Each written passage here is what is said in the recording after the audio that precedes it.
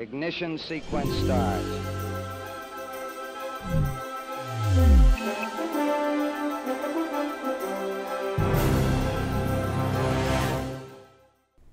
Good morning and welcome to this peek inside the International Space Station Flight Control Room at NASA's Johnson Space Center.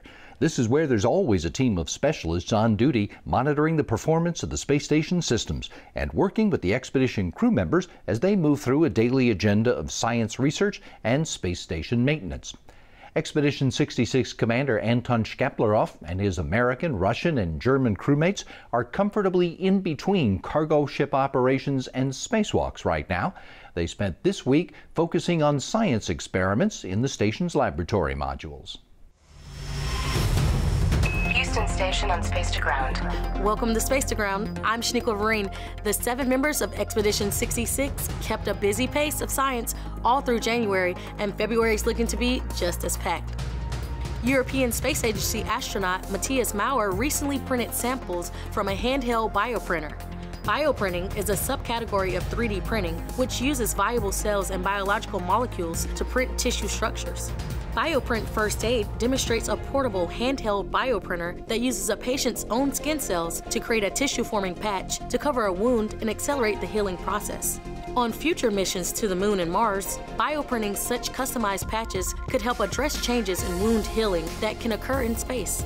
Extracting an individual's cells before a mission may enable more immediate response to injury. And what else is a buzz aboard the station? The science continues with a B. Astrobee, that is. NASA flight engineer Mark Van de Hei performed a series of tests for the Rome investigation. Rome uses the space station's Astrobee robots to observe and understand how targets tumble, and uses this information to plan ways to safely reach them. Astrobee, NASA's free-flying robotic system, is designed to help astronauts reduce time they spend on routine duties, leaving them to focus more on the things that only humans can do. To hear more about Astrobee, catch this week's Houston We Have a Podcast. Eric Ketterhagen, the Spheres and Astrobee operations lead at NASA's Ames Research Center, will talk about what's a buzz with these flying robots in space. And finally, outside the station, more science was deployed. A pair of small satellites called CubeSats were deployed outside the Japanese Kibo laboratory module. This release included the Light 1 CubeSat, which focuses on the detection of terrestrial gamma ray flashes coming from the Earth's atmosphere. Space to Ground. Another CubeSat developed by the Georgia Institute of Technology has experimental deployable solar panels and a deployable UHF radio antenna. The modest size, cost, and weight of CubeSats like these are increasing access to space and expanding low Earth orbit research. To follow these experiments and for the latest updates, follow along with us on Twitter at ISS_research.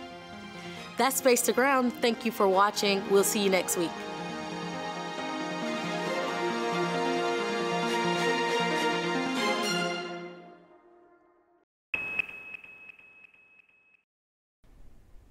Each group of astronauts and cosmonauts that completes a long-duration mission to the International Space Station spends time on a unique subset of the kinds of experiments that Expedition 66 worked on this week.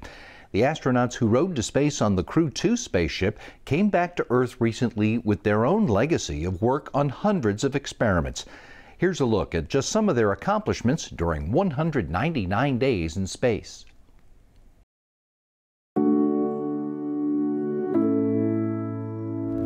And liftoff. Godspeed, Endeavour, and Crew 2.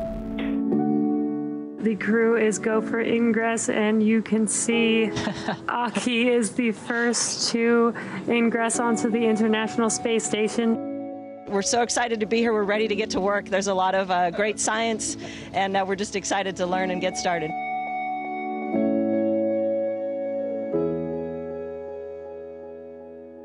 The experiment that's taking up most of my time right now is called celestial immunity, and it's a really interesting experiment that involves looking at immune pathways. And I have an expert that's looking over my shoulder via camera, and she can talk with me kind of step by step as we go through the process. That looks good, Megan. All right, thank you very much. I'm sure I'll be talking to you again tomorrow. Yes, you will. Recently, I've been working on a really interesting educational experiment. It's called the blob. It's that crazy monocellular being that has no brain but can learn and can actually search food and solve mazes. It's pretty contained on the space station. Don't worry about it. It's very tiny. But so we're working on all kinds of endeavors like this, and every day, brings its lot of discoveries on the space station. That's very exciting. We're tracking a full and good deploy of that solar array. So well done, both of you. It is beautiful. We're in a season now, actually, of doing cargo ops. We have 2 spacecraft that are attached to us that brought us cargo, and now we're packing them back up to get them ready for departure. On board the International Space Station, we do help out some of the development of medicine. Without gravity, you get larger chunks of pure protein crystals. What we're looking for today are needle-like structures. Perfect, there they are. Well, it is a fantastic view that we have. We see the thin layer of atmosphere that's protecting all of you down on Earth. So just taking care of our planet has kind of been a change, maybe mentally, from seeing it from this perspective. We are growing some chili peppers in the plant habitat here in the Japanese experiment module. It's one of the more complicated things that have been grown in space, and so they do take a little longer to come to fruition. So we're really hoping that we get to try some peppers before the end of our mission. Over the years, the capabilities of the laboratory have expanded and grown, along with the interest in doing this kind of research in low Earth orbit, which I think is really remarkable. So we are really kind of at the peak of that, I think. And so we've seen a little bit of everything, right? We've done human immune system research, so lots of research into medication formation, fluids research, combustion research, even robotics research, this huge range of different things that we've gotten to touch during our mission. And the way science works, as you know, is this is the building blocks for stuff to come. And so the results from these experiments will come out in the years to come, but they will also be the foundation of experiments that are designed in the following years. And so all of the research is going to be stuff that we get to say, oh, we had a little part of that. We got our hands on a little bit of that, which is a pretty neat feeling.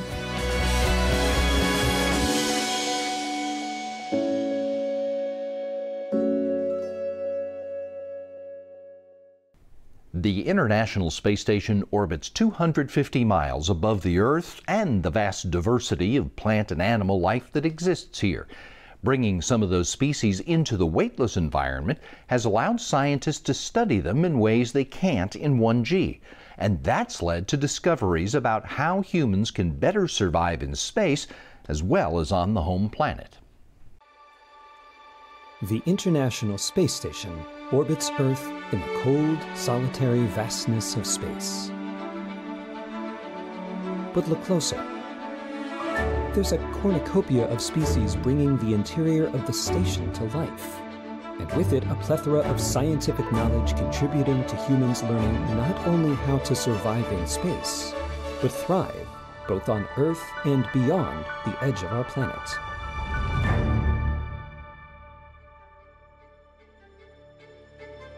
Animals that fly in the air, animals that swim, squirt, and float in water, animals that creep, crawl, walk, and run on land, all are being studied to learn how they react and adapt to microgravity conditions.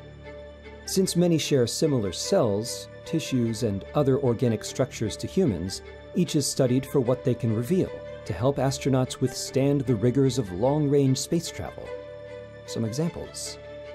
The tardigrade, or water bear, is well known to possess genes that can withstand extreme hot and cold temperatures, dehydration, and radiation. What can we learn from these amazing creatures that might help keep astronauts safer in extreme environments? Astronauts exercise 2 hours a day and closely monitor their diet. However, the loss of muscle mass that occurs in space is still a serious obstacle that researchers are working to overcome. As such, roundworms were exposed to a microscopic obstacle course to study their unusual muscle strength, while zebrafish have helped researchers develop countermeasures for muscle weakness. Another fish, the Japanese medaka, have helped improve our understanding of the mechanisms behind organ tissue changes.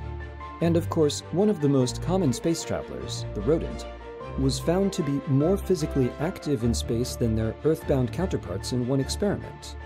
Why? This matters to scientists who are studying the effect of microgravity on bone loss. Jennifer Buckley is the Deputy Chief Scientist for the International Space Station Program Research Office at NASA's Johnson Space Center. She explains how studying multi-generational organisms can have big impacts on our understanding of both animal and plant biology in space. Fruit flies multiply so quickly, we can observe several generations at one time. We can trace the actual development of an organism from conception to birth to adulthood and old age, and the genetic changes from one generation to another are easy to track. Regarding plants, Buckley says, plants develop differently in microgravity. They don't know which way is down anymore. They no longer have a gravity signal for their root structure. So we examine their RNA to see how it's giving directions and signals, and how that differs from the way plants behave on Earth. Many types of plants are grown on the station, from flowering plants to leafy greens to vegetables. What we learn could influence our approach to growing different plant types in the future. Practical benefits for those on Earth have come from studying all these various forms of life in space. Traditional fertilizer can't be used on plants in space, as they're not grown with traditional soil. As a result, NASA scientists, working closely with the private sector, developed a fertilizer that would release its nutrients over a specific amount of time. The process proved to be not only successful in space, it can also be used on Earth in vertical farms and urban plant factories. Life in space is not new.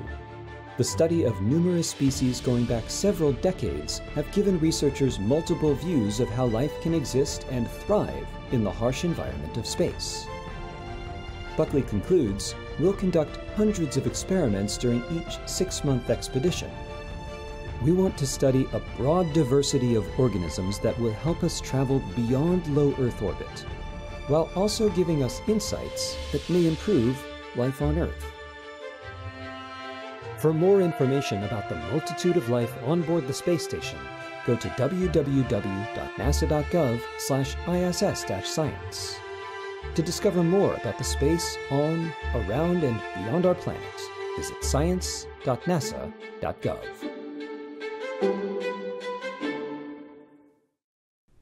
Along with hands-on work on science experiments, International Space Station crew members spend some of their time in educational events in which they talk about science with students on Earth, discussing their mission and sharing the value of learning about science, technology, engineering, and math.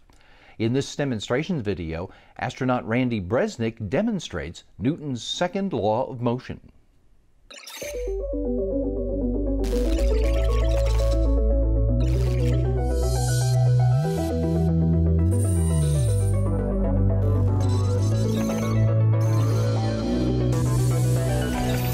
Hello everyone, I'm astronaut Randy Bresnik, living and working aboard the International Space Station.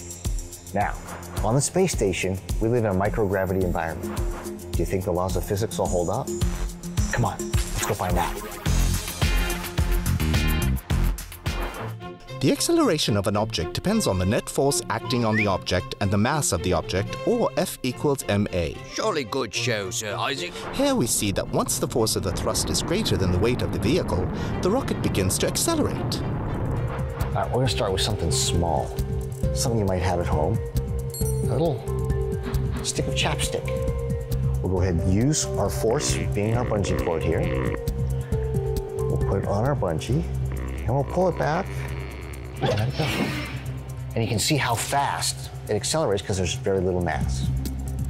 Next, we'll try a little spaceship. A little more massive, and you can feel that because as you move it, you can feel that the kind of the force, the extra force you have to push with your hand. So we'll put our spaceship on our launcher here, same spot.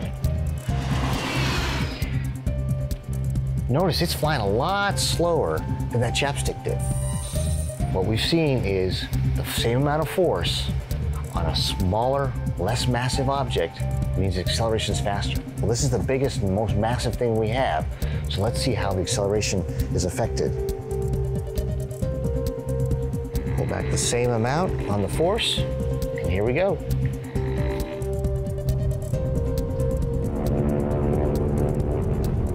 have it. Newton's second law of motion in action. Thanks everybody for exploring a little physics with me today.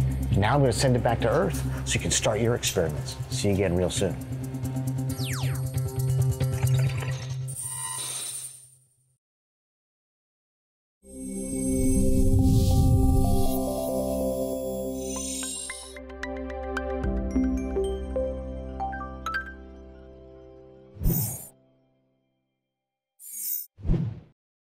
Okay, time for a space riddle.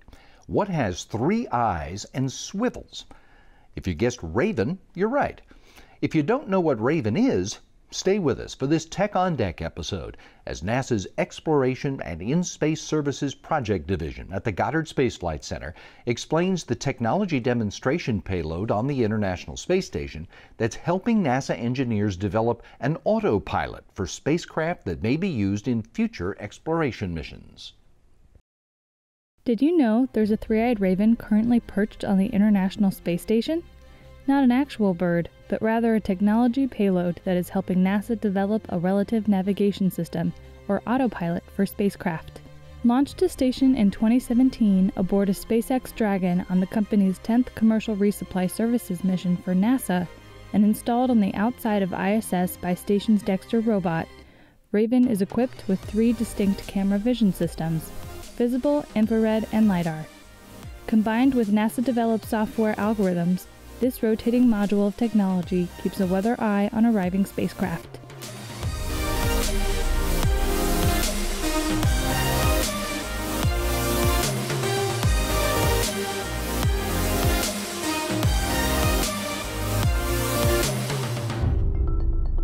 Raven's head, containing its 3 eyes, or cameras, is always on the swivel, which is made possible by its integral gimbal. Raven is an on-orbit test bed that was built to mature technologies related to relative navigation sensors and algorithms. Raven was launched to the International Space Station aboard a SpaceX Dragon capsule in February 2017. And it's been operational on the space station since that time. So using 3 different sensors on Raven that are on a movable gimbal platform, Raven can track the incoming visiting vehicle to station all the way from very, very far away, all the way up to where they dock with the space station. So basically, at any given time, Raven can tell you where the incoming visiting vehicle is in space relative to the space station and what attitude or pointing direction it is. Raven sends the data it collects from tracking and observing incoming spacecraft to its processor or brain, called SpaceCube. This information then tells Raven how it needs to move to continue to track the spacecraft and gauge relative distance and positioning. NASA engineers have taken what they've learned from multiple Raven observations over the years to adjust and fine-tune the relative navigation system as needed, so it's ready for the upcoming on-orbit servicing, assembly, and manufacturing 1 mission, which will robotically refuel a satellite, among other things. Raven is a sensor system that can image an object, process those images on board in real time with advanced algorithms, then calculate the pose of the object relative to itself. These factors come together to create something like spacecraft autopilot. Much like a self-driving car can maintain cruise control based on the speed of the vehicle it follows, 2 free-flying spacecraft will be able to dock with one another using this technology. Though this operation is similar to the autonomous docking of visiting spacecraft to station, Raven's unique application is necessary for docking 2 satellites with the challenges of each moving and rotating in every direction during the rendezvous and docking phase. Using that information to then guide the first spacecraft to autonomously rendezvous with and dock with the second spacecraft. So that means finding it in space, aligning with it appropriately, and then bringing the 2 vehicles together without smashing them into and destroying each of them, all without human intervention. This capability is the kind of thing you need for docking with spacecraft that were not originally designed to be docked with and serviced, which happens to be a vast majority of them. That's why Raven's time on station is critical for the future of on-orbit servicing, assembly, and manufacturing, or OSAM. The OSAM-1 mission will use Raven's relative navigation capability to autonomously, meaning no humans involved, rendezvous and dock with the satellite, and then telerobotically refuel it. This will be the first time in history a spacecraft not originally designed to be serviced will be refueled as a means to extend its operational life. Raven is also important for future exploration missions. Raven's technologies can be applied to future NASA missions because if humans want to make a footprint in the solar system beyond low Earth orbit, which is where the International Space Station is located, we're going to have to rely on some form of autonomous docking technologies in the future. Whether it be an unmanned cargo vehicle meeting up in orbit around the moon, refueling tankers located in geosynchronous Earth orbit, or a return vehicle arriving on Mars in advance of a crewed landing, all of these feats will require the technology we're developing with Raven. Using its 3 eyes, Raven is looking to the moon, Mars, and beyond. Relying on highly robust autonomous systems becomes more crucial the further you move away from Earth as the communications time increases drastically. Once you move past low Earth orbit, it becomes very impossible for humans on Earth to do these highly complex maneuvers in real time. It's more efficient to allow computers to perform these sequences autonomously without human intervention. Although Raven has successfully concluded its main mission objectives, it remains on station. Meanwhile, its team on the ground is using what they've learned to develop more never-before-seen technologies that will enable future space exploration. The International Space Station is not the only NASA mission that's creating benefits for those of us stuck here on the planet. Right now, there are NASA missions measuring water levels in our soil and assessing the impact gravity has on those water levels. All of that generates data from space, which contributes to agricultural production on the ground. Our colleagues from NASA's Goddard Space Flight Center have a look at what NASA has to do with irrigation for agriculture and, therefore, the creation of snacks. Welcome to Snack Time with NASA. Okay. Welcome to Snack Time with NASA. I'm your host, Kathleen Gaeta, and this is my dog, Bowie, and we both really love cheese. So this past year at home, I think we've all learned to appreciate the little things in life, and again, one of those things for us is a nice big cheese board. So today, I'm gonna show you how I like to prepare my own and where NASA actually fits on the board. Many people don't know that NASA has a lot to do with the food on your plate. So we're gonna highlight some of the foods NASA helps grow using data from space. Now, when you think of NASA and dairy especially, you might think of a freeze-dried ice cream for astronauts, but the connection actually goes a lot deeper. So why a cracker and cheese board? When we're talking about food, it all comes down to water. Corn, soy, alfalfa, it all needs water to grow, whether it's being fed to humans or dairy cows. So when farmers are better prepared for a water shortage in advance, they can make more sustainable decisions, like what crops to grow, how to irrigate them, and where and what to feed their livestock. So here to help explain the connection between space and plate is Matt Rodell, NASA hydrospheric scientist. Hey Matt, how's it going? Hey Kathleen, how are you? Thanks for having me. I'm good, thanks for being here. So while I attempt to cube some cheese, can you tell me what NASA has to do with irrigation for agriculture? Absolutely. So agriculture requires a nice wet soil for growing crops. In order to know how well the crops are going to grow, the farmers need to have a better idea of how much water there is in the soil. And so we've been coming up with better ways for monitoring soil wetness from space. One of the ways we do this is we use a NASA satellite called SMAP, which is an acronym. And SMAP actually measures the wetness in the top of the soil worldwide every day. And this information is vital for understanding how much water is available for the plants, how much water is needed for irrigating the crops. And so it's useful for farmers and land managers and others. It's also useful for monitoring drought. Another mission that NASA has is called GRACE, which is another acronym. And GRACE is really incredible because it uses measurements of Earth's gravity field to understand the amount of water on and in the land surface. So we can even measure things like the amount of water in the underground aquifers, deep underground. This is vitally important because groundwater is one of the main sources of water for agriculture. It's also a source of water for people who have wells in their backyard like I do. So when I turn the faucet on, that's groundwater coming out. And in fact, about half the produce that we eat, we have groundwater to thank for that because it's used for that much irrigation. This includes things like like the wheat in your crackers, soy, fruits and vegetables on your platter, etc. So all of these things NASA's doing are really contributing to our understanding of the water availability that's critical for irrigating all these crops. Interesting, and a good reminder that this cheese board needs dressing up. So I have edamame in front of me, and what I believe to be the most underrated part of a cheese board, which are carrots and olives. Yeah, those are pretty water-intensive crops, and they're grown in the Central Valley, which is someplace where proper water management is really critical. I see you have some grapes there too.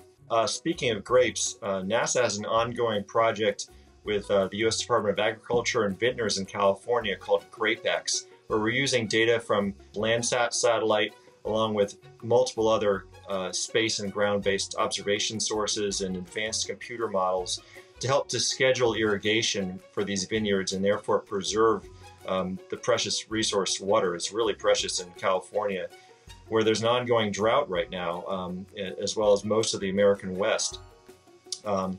We use data from multiple satellites to monitor drought. This helps the end users like the farmers and the ranchers and others that are interested in agriculture to better prepare for drought and to better plan how to mitigate the effects of drought. Drought's going to become even more important in the future, we believe, with climate change. It's likely that in some parts of the world, droughts are going to become more frequent and more intense. And it's possible that the dry parts of the world will get drier, wet parts of the world will get wetter. That's where NASA comes in. So we're helping with not only the current monitoring drought, but the forecasting of near current drought, and then predictions of how climate is going to change in the future and how it's going to affect our water resources. Well, Matt, it looks like my cheese board's done. What do you think? I think it looks delicious, and I can't wait to go start my own lunch. Thanks so much for having me, Kathleen. Thank you for joining me, and thank you everyone for watching. I hope you learned a lot. I know I did, and I hope this episode wasn't too cheesy for you.